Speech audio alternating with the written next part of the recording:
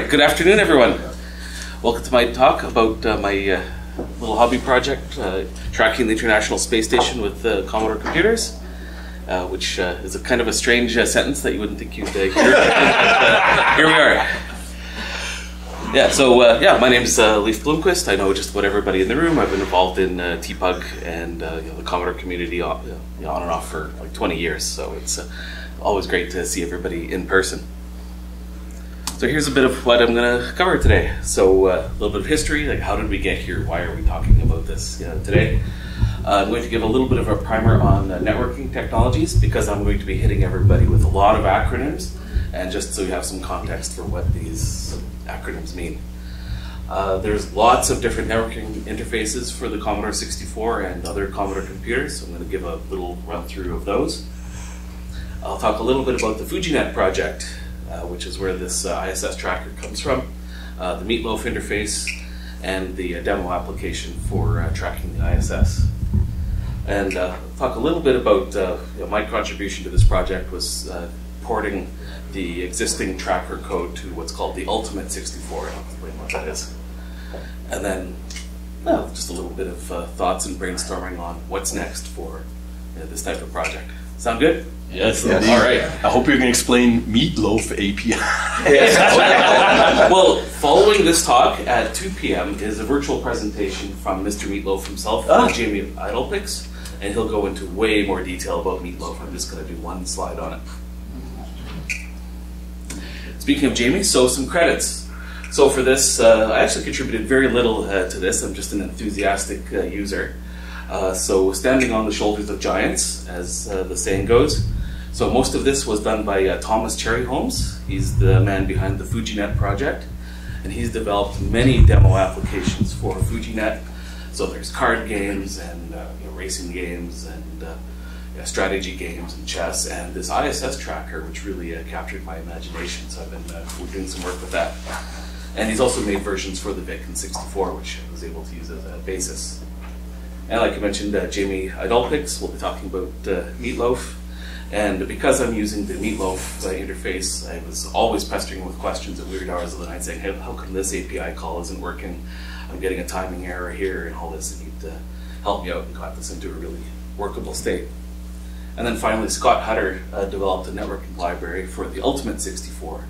And this library takes care of all the gross nitty-gritty details of communicating with the Ethernet port. So it just made my job a lot easier. So a little bit of history about, why am I here? Why am I standing here? So it starts off with 1984. I bought a VIC-20 with my paper route money. But even better, my parents said, you know what? If you promise to spend 50% of your time programming the computer, not just playing games, we will buy you a data set for it. So offer I couldn't refuse, and that was my introduction to programming. But then the universe sent me another message, and I won a Commodore 64 in a raffle draw. Wow. Look, is that you? That's me. I have no idea who the other guy is. He's the store manager. Little Leif, look at that. That's fantastic. Oh my gosh. Oh my god. So I knew meant to be that I was really going to dig into computers and Commodores in particular. Then a whole bunch of stuff happened. Grew up, went to university, learned to code. Fast forward 20 some years, and I ended up as the lead developer as what's called the SSRMS control GUI on the International Space Station. So this is the application that astronauts use to guide the Canadarm2 into position and send commands and monitor its status.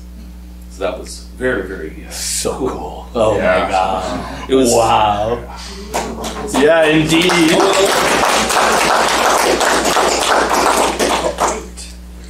So you can see there's direct path already from VIC-20 to doing stuff in space. Some more stuff happened. And again, coming back to the space station, I got to be the project engineer for what's called the Logistics and Sustaining Engineering.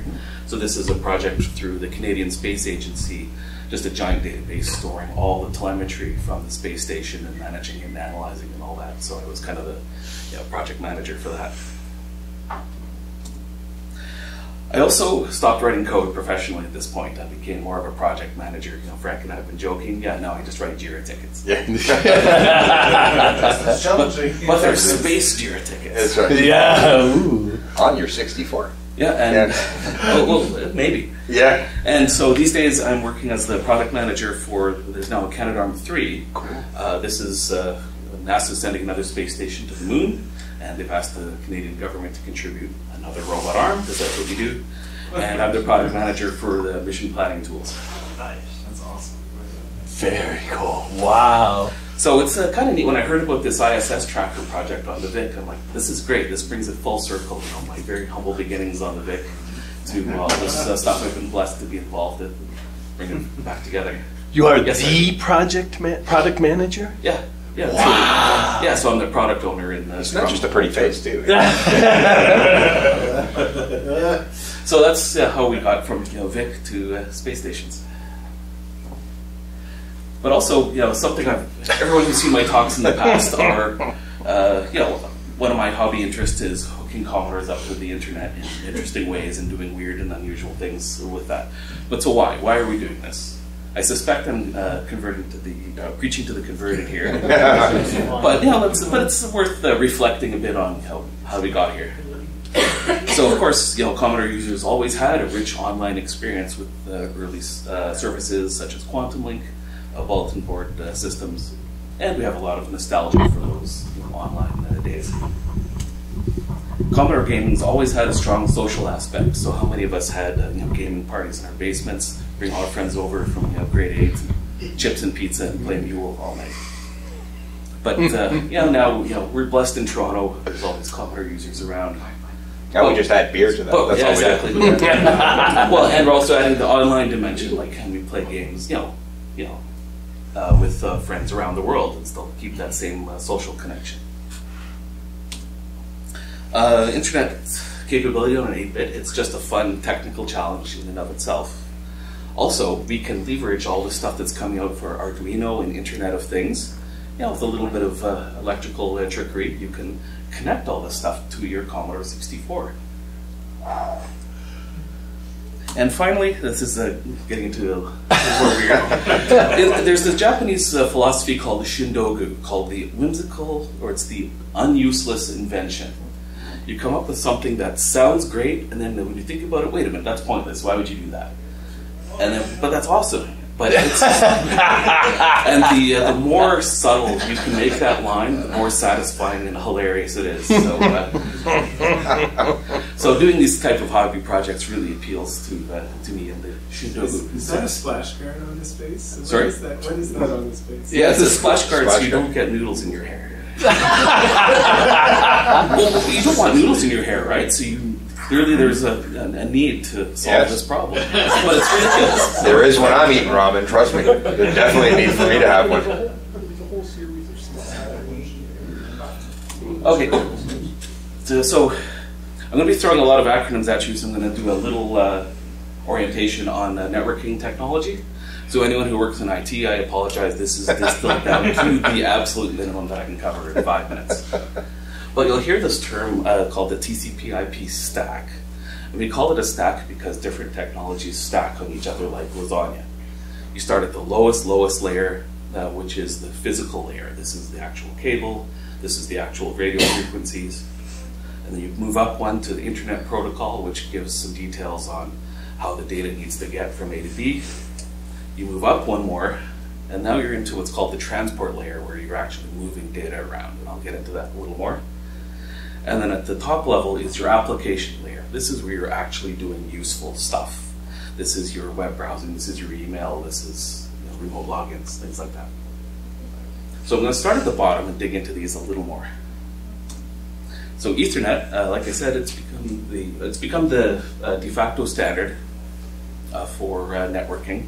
And this talks about the lowest layer, what is the lowest level of how you connect multiple computers together. So cables, frequencies, raw zeros and ones. But fun fact for the Commodore folks, Ethernet has a code called the Ethernet Organizational Unique Identifier, and Commodore had one.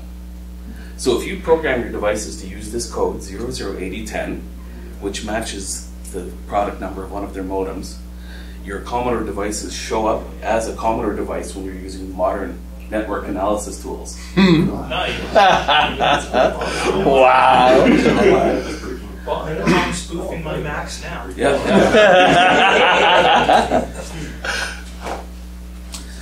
Okay, so moving one level up, now we have the Internet Protocol, and this is, again, it provides information about where you're getting, where you want the data to go. What's its source, what's its destination, what type of data is within it. And it doesn't do much on its own. The data is contained within the next layer. So, everyone good on IP so far? You're all getting a networking degree in 5 minutes. Sorry? Well, yeah, this is, yeah, so there's two different versions, version 4 and version 6. Version 4 is what we're all using now. You've probably heard at home, like, 192.168. Blah, blah, blah. Whereas IPv6 is a nice long string of 128 bits, and it's enough that you can give an IP address to every square centimeter on the planet Earth. Mm-hmm. Yeah, just in case. That'll last for a while. Yeah, no, we won't run into those. FE80. Alright, pause for one. Yeah, everyone's got it. Yeah, some jokes. So one level up, you're in UDP, so this is User Datagram Protocol. This is the simplest way of sending data across the internet. In your code, you collect it into a packet and say, go, be free. And it's like sending a postcard. You just send it off, and you have no idea if it's going to get there, if it's going to get in the right order. It's just fire and forget. So yeah, so I could tell you a joke about UDP, but you might not get it. And so it's a very simple protocol. So this is something that our beloved Commodore machines can do with the right hardware, and a little bit of software magic. But to do something really useful, you need TCP, which is Transport Control Protocol. And the analogy here is that it's a phone call. You create a connection, and then you stream the data between the two computers. And it guarantees that the data will get there, it's in the right order, and it handles all of those messy details. So this is where you want a reliable connection, like strategy games, email, web, chat applications will all use TCP. And the 8-bits can do this, but it's a little more involved in terms of resources and coding and so on. So once you've got TCP, now you can start to get into really interesting applications. You get into HTTP, the Hypertext Transfer Protocol. So as TechTarget calls it, HTTP is the set of rules for transferring files such as text, images, sound, video, and other multimedia over the web. So in other words, it's the language of the web. So everything you're doing on World Wide Web in your browser uses HTTP and its big brother, HTTPS, in some way. So again, it's built on top of TCP. So once you have access to HTTP on a Commodore, there's some really cool possibilities that open up. You could do simple web browsing. You can download files. So on Commodores, we use PRG for standalone files, or a D64, et cetera, for disk images. And you can now access those directly from the web. And it also gives you access to something called JSON files, which I'll talk about quite a bit. So JSON is the JavaScript object notation. So when you're downloading one of these files over HTTP, it doesn't actually have to be a file. It can be a piece of data that is generated on the fly dynamically. So again, Wikipedia calls it an open standard file format. A data interchange format uses human-readable text to store and transmit data objects. It gets its name from JavaScript, but it's now usable in almost any modern programming language. It's relatively easy for humans and computers to understand, even our little 8-bits. And the data can be dynamic, so it can be something that's updated in real time, and every time you read it, you get a fresh view of what that data is describing. And another acronym that you'll hear a lot is API, so Application Programming Interface. And that's just the way you access this data. So I'll talk a little more about JSON towards the end. That's the networking overview. Everyone good? But everyone asleep? Wow. Thank you. So a little more history. So, some of you might know this. So Adam Dunkels, back in 2002, created the final Ethernet cartridge. And the name was a riff on the final cartridge, which was one of these utility cartridges for the 64. And this was, I think this was part of his PhD thesis. And he made a fully functional design of an Ethernet cartridge for the 64. You would plug it in. And he invented something called the micro IP stack. So a TCP IP stack, which we all know what it is now, that crams into just a few tens of kilobytes, which is amazing. And he, just to demonstrate it, he wrote, you can see a screenshot here, the Contiki operating system that ran on the Commodore 64.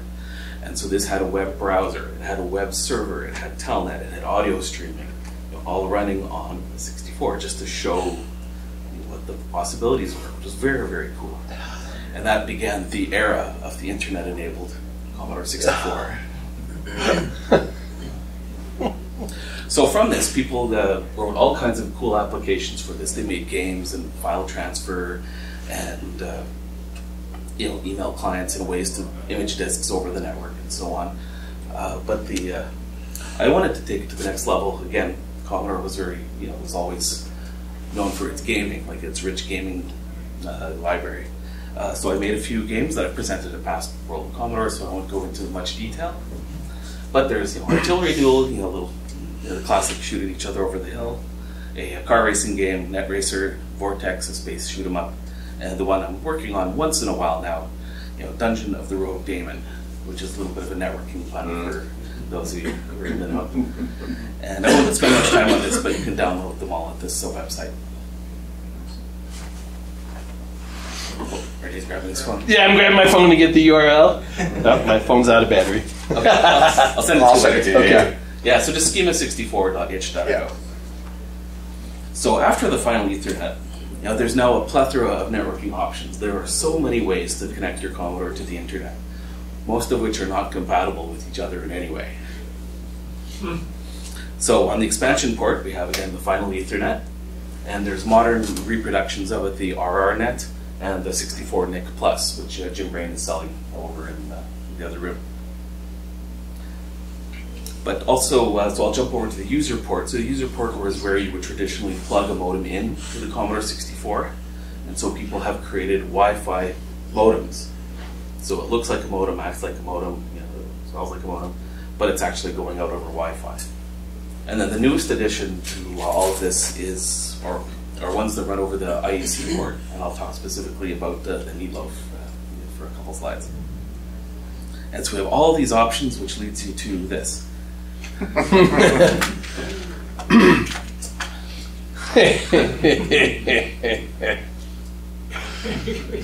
What we're just talking about this last night. This very joke just last night. Yeah. Wow. Okay, so a little more details on these. So user port modems, they connect to the user port, and this pretends to be an old school dial-up modem. So instead of typing ATDT and a phone number, you do ATDT and a website address or an IP address. These are usable on any Commodore machine with a user port, so the VIC, the 64, the 128, and even the PET if you modify the wiring a little bit. So all your old terminal software, CCGMS, NovaTerm, all the terminal programs we used back in the day will still work. They don't know they're talking to Wi-Fi. They work exactly the same as before. And in theory, you could even host a Wi-Fi bulletin board system because they'll accept incoming calls too. So it does have some limitations. You're limited to 2400 bits per second unless you do some sort of non-standard hacks to bump it up to 9600 or higher. And so there's lots of examples. There is the retro rewind Wi-Fi modem. I wouldn't buy it. I wouldn't get it. WIC 64, Xi modem. There's a version specifically for the PET called the Stupid Pet Tricks, which is really fun. Doing the internet stuff on your pets is just wild. So, and many others. Excuse me. Do you want to wait on questions till the end? No, feel free to. Well, good. Then why was it limited to 2400 bits per second? Is it for Commodore? You told me. Is it C6?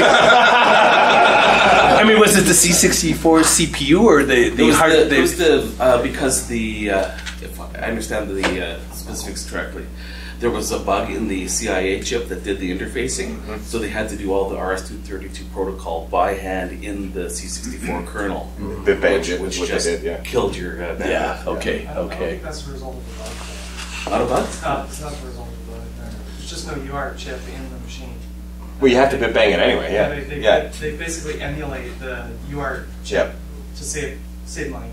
Okay, so a limitation as opposed to a bug. Okay. Yeah. Save money.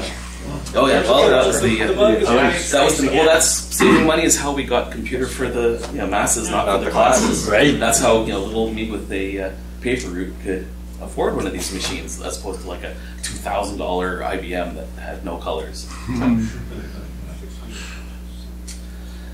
So on the expansion port, so this connects to the expansion port, cartridge port. These will also work on a VIC-20 if you have the right adapter. Again, Jim Brain sells an adapter to do exactly that. One limitation here is your TCP IP stack is running inside the machine. So you have limited memory already, and a big chunk of that is being used by the TCP IP stack. You need special software to communicate with these cards, usually written specifically for that interface. But the bandwidth is insanely fast, 10 megabits per second. So I've got that you can fill the 64s. Relatively fast, yeah. 5/100ths of a second. Oh yeah, once we get gigabit Ethernet, then we're Right on it. So some examples here: Final Ethernet, RNet 64 NIC. There's another clone called the FBNet, and these are all based on the same chip called the CS8900. So they do actually work with each other at least. So software that's written for one will work for any of the others. And this has kind of been the de facto standard for 8-bit Commodores for years. A couple of weird interfaces I'll mention. So the Ultimate 64, which I have one. So these are hardware re-implementations of these machines with an FPGA, which is a field programmable gate array. So this is a magical chip that you can flash to emulate almost any other chip. So in the case of the Ultimate 64, it's taking the place of the 6510 CPU and all the other support chips. Mega 65 is a project to make a reasonably authentic reproduction of the Commodore 65. So both of these machines, based on FPGAs, and the I just realized the typo. And so the TCP IP stack on these is running inside the FPGA, but outside the 8-bit memory space, so it frees up all your RAM and all your processor and everything. You do need special software for this, again, written specifically for these interfaces. There's libraries to take care of the dirty work, but they're not compatible with the RNet, and they're not compatible with each other. So, yeah, more incompatibilities everywhere. Yeah. And the bandwidth is also 10 megabits per second, but the interface is it's 1 byte at a time. So it's not as fast as the RNet, but... 1 byte? Well, you have a tight loop that's saying, give me all the data as it comes in. So it's still pretty fast, but not as fast as the RNet, which is directly memory mapped. Mm-hmm. Okay, how's everyone doing? Any questions? I know I'm good blasting information. Okay, a little side chat here about the FujiNet. So we're going to talk about some of the other 8-bits here. So the FujiNet is it's a multi-peripheral emulator and Wi-Fi network for many different vintage computers. So this was targeting Atari, Apple, Coleco, Atom, and that's where it got its start. So this allows vintage computers that don't have enough processor power to handle a TCP IP stack, to gain access to the internet. There's lots of example programs, so there's card games, like I mentioned, strategy games, something called Plato Term, which is a whole news information portal. The ISS tracker was written for this, and a lot more.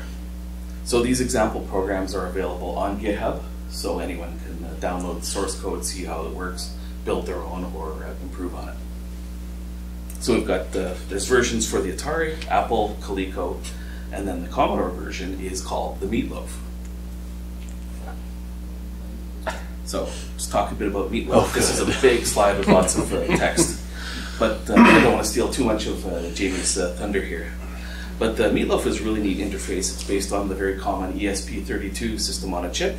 You can build one yourself under $20 for parts, and it connects to the IEC port, which means it acts like a disk drive or a printer. Anything that runs off of that connection to the back of the 64. So this will work on any Commodore machine with one of those ports. So you have the VIC, the 64, 128, +4, and so on. And you don't need any special drivers or special software. You just use the regular load commands, the regular kernel commands to access this device and resources on the internet as though they were files on a floppy disk. And you can program it in BASIC. So you can do 10, open 15, 8, 15, URL, and it takes care of the rest. So you can download anything. You can download D64s, PRGs, and now I'm coming back to JSON files.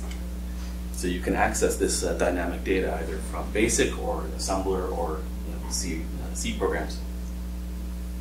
And because JSON's a little complex, it does have a built-in JSON parser. So that just offloads just a little bit more of the work from the Commodore. Is that a new addition to Meatloaf, or was that always there? That actually comes from the FujiNet side. Oh, yeah, it's always been there. But the API is a little obscure, but it's it's in there. See the slide on standards. Yeah, exactly. So, but if you remember, loading a game on your on your 1541 load, string comma 8, and then you sit for minutes and minutes while the program loads. With the Meatloaf, you do have that same bandwidth limitation because it's coming over the IEC bus, which is a stunning 400 bytes per second. But applications like, or utilities like Jiffy DOS can increase that quite dramatically. We've got Jiffy DOS in the back corner, by the way, if anyone wants to buy it. Yeah, though Meatloaf doesn't support it just yet, but it's Jamie's working on it. Is Jamie Yes. working on a fast move for that? Jamie is. I haven't. So I don't want to steal too much of his thunder. I already did a whole slide. Jamie's going to be doing a whole talk after this one too, going into all the details of the Meatloaf. Okay, any questions on Meatloaf, standards, interfaces? So now we have all the elements we need to bring together to tracking the space station. So we have this demo application, which was written by Thomas Cherryholmes for the FujiNet project, and he also worked on the Commodore versions. And the Meatloaf has the rest of what we need. We have the IEC interface to make it easy to interface to. It takes care of the TCP/IP stack. It takes care of the HTTP interface, and it has a built-in JSON parser.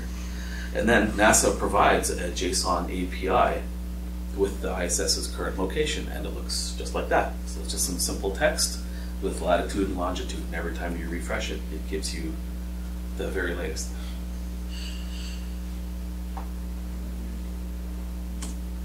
So this means you can do this on an unexpanded VIC-20. So a VIC-20 with 5K of RAM can get dynamic JSON data off the internet. Because a lot of the heavy lifting is done by the Meatloaf, and then the VIC-20 does the rest. In fact, the application that's running on the VIC is only 2,791 bytes. And that's not even assembler, that's written in C. So that includes the map, and it includes the some parts of the C standard library. So very, very tight, compact code. And there's a bit of remaining RAM. Also, this is set up as a cartridge ROM, so you would plug, you would load it into the cartridge memory, plug it in, and it would just appear. There's a little bit of RAM left over for temporary variables. So all the application does is pull this JSON API from NASA, parses through, finds latitude, longitude, updates the PET screen here that Thomas made, and just repeats every 10 seconds. Ooh, that's hot. Yeah. Hot. So my contribution to all of this was to adapt this to the Ultimate 64. So this is, again, the FPGA-based version of the Commodore 64, which gives you a lot more. It has built-in Ethernet. You can overclock it to 48 megahertz, and it has its own proprietary, but fortunately well-documented Ethernet interface. So that gives you your TCP and UDP. So I took the FujiNet version and adapted it to the Ultimate 64. So Scott Hutter created a library to handle all the nitty-gritty details. I implemented a very crude HTTP interface and a very crude JSON parser to look at that data object that comes back, finds the data we want from the packet, and pull it out. But the logic otherwise is exactly the same. It pulls the JSON API, updates the screen on the Ultimate 64. It's actually a sprite, so and just repeat every 10 seconds. It's the grade over Moscow. Everyone's been making that. But yeah, you could picture like take the map from right over Moscow and have a real time data. Yeah. Yeah. And so the code for this I've got up on GitHub if anyone wants to take a look. So does the map, in this case, modify character set? This is a high-res bitmap image. Okay. It's actually the official map from Wikipedia that's been scaled down and adapted to the Commodore display. You say in Ultimate 64, is that the board or could you use the card too? This will also work with the Ultimate 1541 cartridge. Yes. And you mean the entire ISS tracking code's all available? Yes. Oh, good. Okay. Yeah. So now that we're able to do things like this, ISS is kind of a cool application that has a lot of personal meaning to me. But we have access to JSON APIs, not just any JSON API, but every JSON API that's out there that could be useful. And I want to just throw a couple of ideas at you. So there's lots of really interesting JSON APIs. Here's like the 10 most kind of interesting ones I just came up with quickly. So there's weather and news. So you can make a weather app, a news app that's pulling JSON APIs from the weather network or what have you, display that. Stock prices. So there's APIs for accessing stock prices. You can have a real-time stock ticker on your Commodore, running along the bottom with the logo flying around. Makes you cry every time you see your stock price. Yeah. There's something called Cheerlights. One of the other hobby projects I've done is Cheerlights is a really neat Internet of Things application where it's for synchronizing Christmas lights.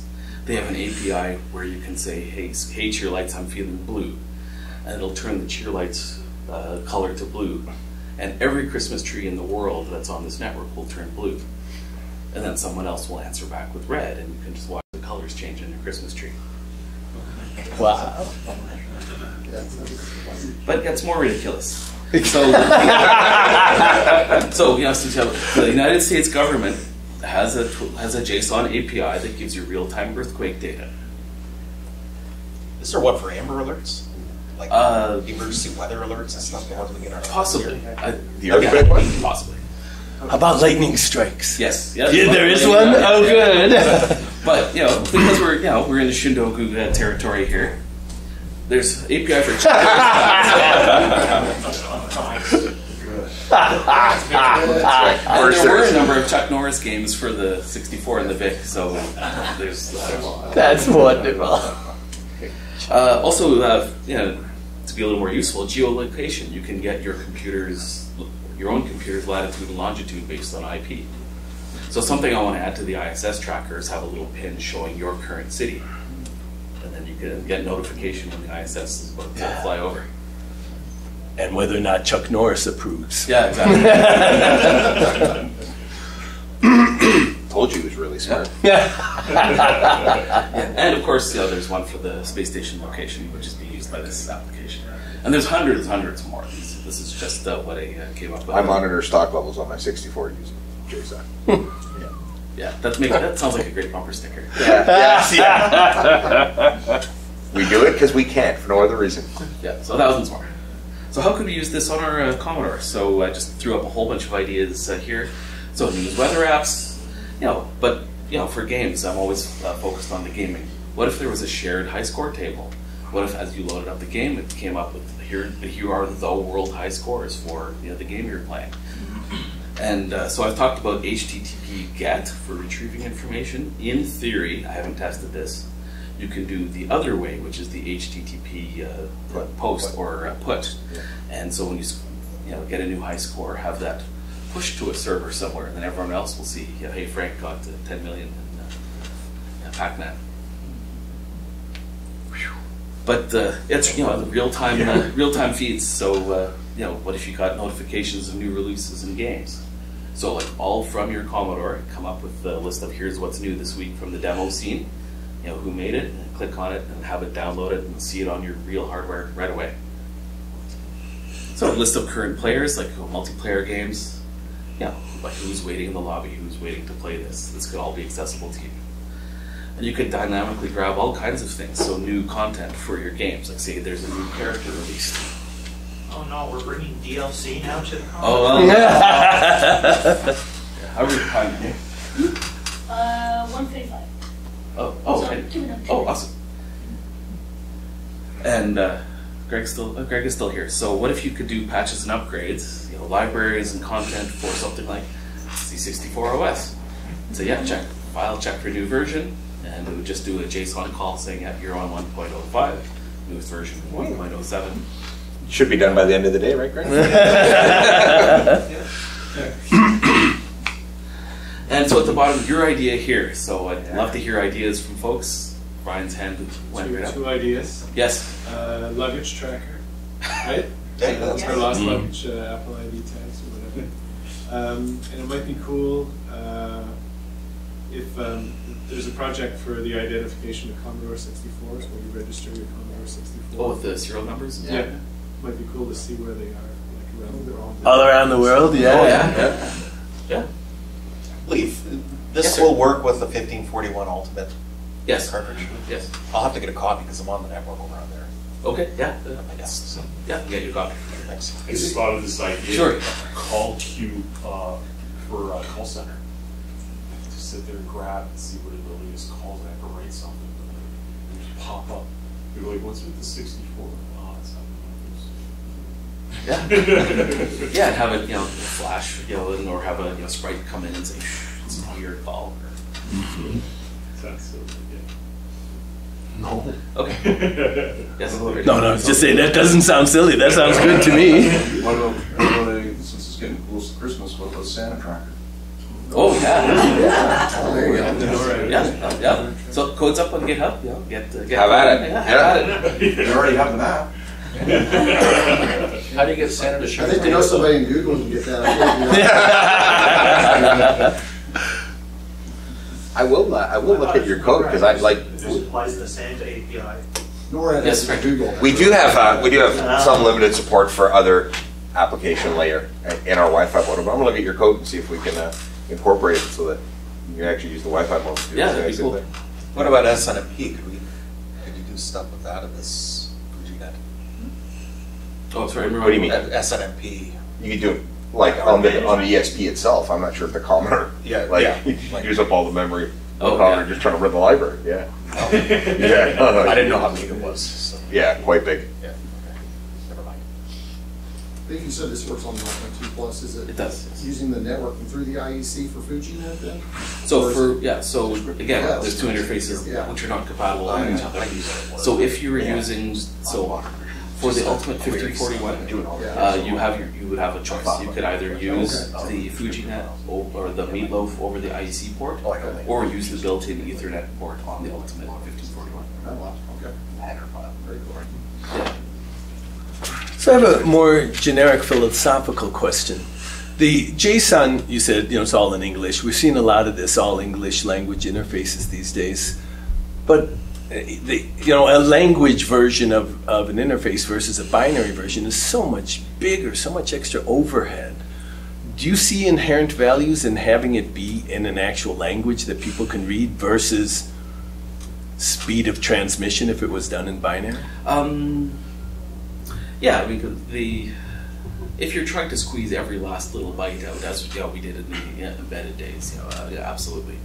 But I think that needle's shifted a bit just for ease of debugging. You just look at the packet and see exactly. Is that what it is for you, ease of debugging? Yeah, and of course you could make the JSON very compact. Yeah, there's I know for JavaScript there's minifiers where it actually takes the code and compresses it. It's still ASCII text, removes all the extraneous spaces along with variables and so on. You could do something similar with JSON. That's probably a thing, but I haven't looked into it. You can probably get close to binary parity that way. I mean, at Google, we use stuff like JSON a lot, and for huge JSON entries, and like coming up to the limit. I don't know what the limit of JSON is off the top of my head, but I've heard discussions that sometimes they create packets that are all the way out at the character limit of it.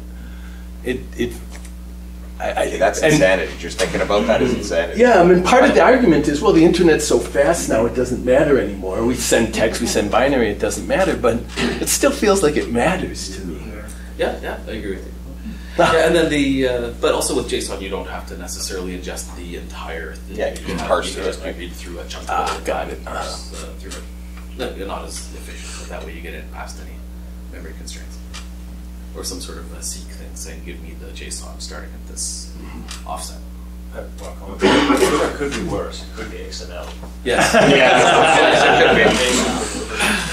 Good It could point. also be ASN1. Oh, God. Boy, I don't even know what that is. Count yourself lucky. Yes, Greg. So the Meatloaf does the JSON decoding for you, though? Yes. So what do you? I don't want you to give away Jamie's presentation, but like what do you have to do to like so you can? Oh, yeah. So you, some key just of yeah. So you make two requests saying here's the URL to the JSON object I want to look at, and then you make a second request saying pull out this data object for me. Yeah. Or this sub, go with the path. You just provide a path. Yeah, Using path a saying value. Okay, right. Yeah, So I in that didn't get case, you don't actually have to parse the JSON right inside. Yeah, I didn't. Right. Yeah, I didn't get into the JSON in detail, but you see there's an inherent hierarchy, so it's not just a big blob of data. You can structure it saying this is encapsulated within this. So it's much easier to zoom in on the exact data you want. So it's real easy to do on the ESP, which is what they're using. Like real easy to do. So you just do that from basic using like custom commands on channel 15 or something that? Yep, precisely. Okay.